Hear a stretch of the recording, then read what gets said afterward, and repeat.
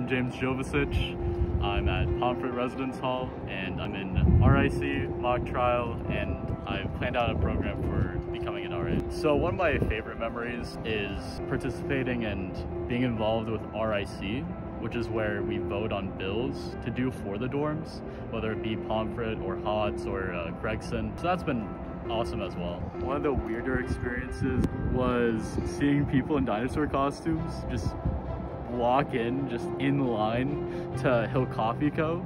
And I have no idea what was going on, but they were just enjoying it. One of the most challenging things at the university is that oftentimes students really don't know how best to manage like the recycling and the trash on campus.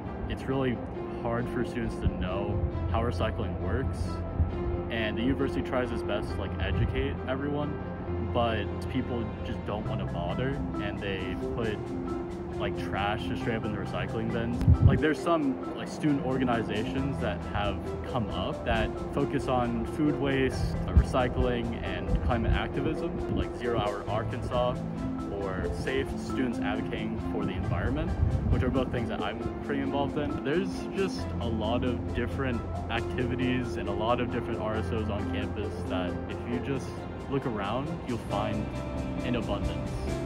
So just make sure that you're paying attention to all